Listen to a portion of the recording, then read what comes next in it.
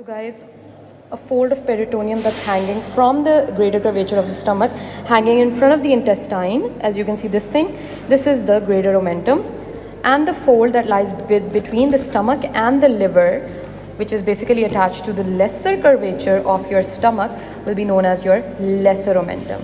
All right, behind this lesser omentum lies your lesser sac. And another important thing is this right free margin of your lesser omentum is where you can actually put your finger through, and that will be the epiploic foramen.